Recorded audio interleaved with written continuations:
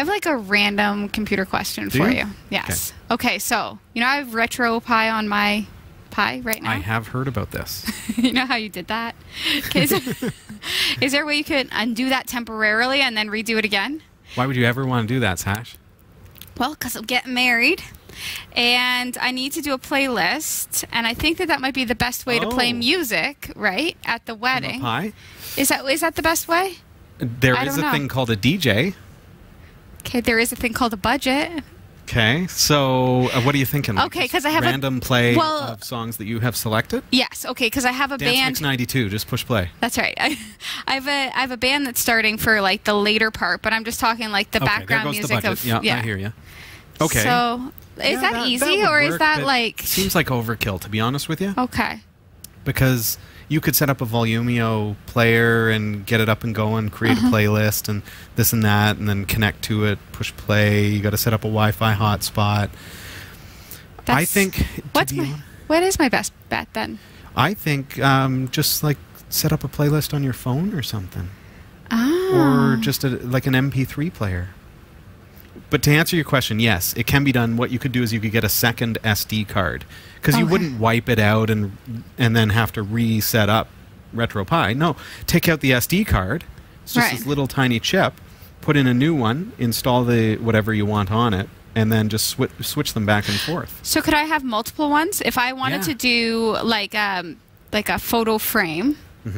So it would be just like a display, I guess, like just a monitor, really, instead of a frame. Yeah. And then I would just hook it up to my Pi and have pictures cycling through it. But then it could also just be my RetroPie when I want it to be. But again, now, see, I love the idea. I love where you're going with it. Okay. For a DIY fun project. Yeah. But I've done weddings before. Uh-huh. I've shot weddings from like a videography standpoint and everything. Simplify. Make things easy on yourself. Okay. And what I mean by that is cat5.tv/agptech, the black 1080p player. Okay? It has an HDMI output, and it has a USB and an SD card slot. Okay. All you have to do is stick all your pictures on an SD card or a USB stick, plug it in, push play. Done. There's no setup. There's no risk of this is not going to work if I can't figure it out when I'm supposed to be getting married today. Right. You don't need that. And you can't come to Newfoundland to fix the things? Newfoundland is a long walk. It's Canada. There's part swim to it, actually. Oh, yeah. It's like a bit of a triathlon situation. Yeah, it would be fun. Okay. But that's the route I would go. All right. So that answered my question. You may have access to one of those because I just happen to own one. I do, actually. 1 second. Okay, not that one. This one. Here it is.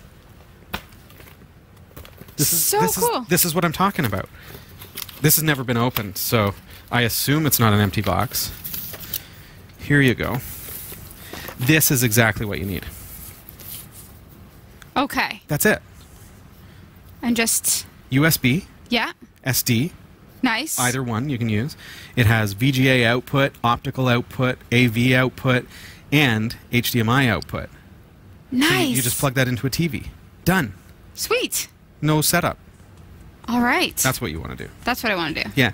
cat5.tv/agptech, but it's spelled with a K, not a CH. Tech. AGPTEK. All right. And you'll see that below.